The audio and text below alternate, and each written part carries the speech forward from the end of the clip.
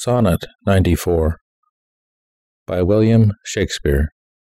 They that have power to hurt and will do none, that do not do the thing they most do show, who, moving others, are themselves as stone, unmoved, cold, and to temptation slow, they rightly do inherit heaven's graces, and husband nature's riches from expense.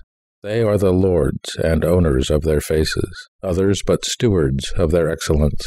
The summer's flower is to the summer sweet, though to itself it only live and die.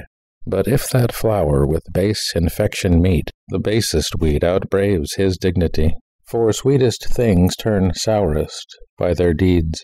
Lilies that fester smell far worse than weeds.